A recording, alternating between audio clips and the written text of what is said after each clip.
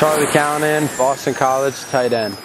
When an NFL scout pops on my game film, he can expect to see a smart football player with good athleticism, good blocker, hard worker, and that can go out there and make some plays.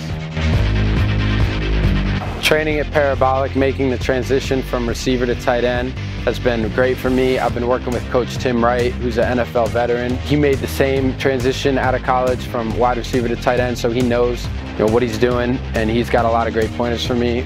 We're working on blocking, running routes out of the three-point stance, and a lot of the defensive fronts.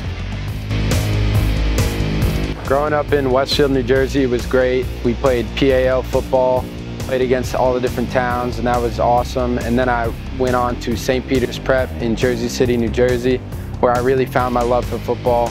Under Coach Hansen and the coaching staff, they did a great job, and we had a lot of fun and won a lot of great games.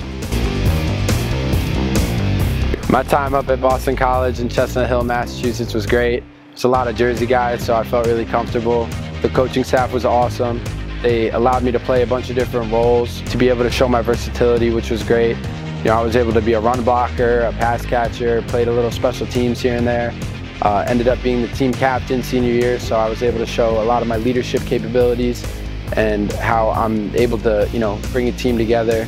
And I think we showed a lot of success in my senior year, and that was just a great testament to the guys we played with and the coaches we had. An NFL team should draft me because they'll get a player who's very versatile, who's able to run routes like a receiver and then block like a tight end, and be a matchup nightmare for every defender he goes against.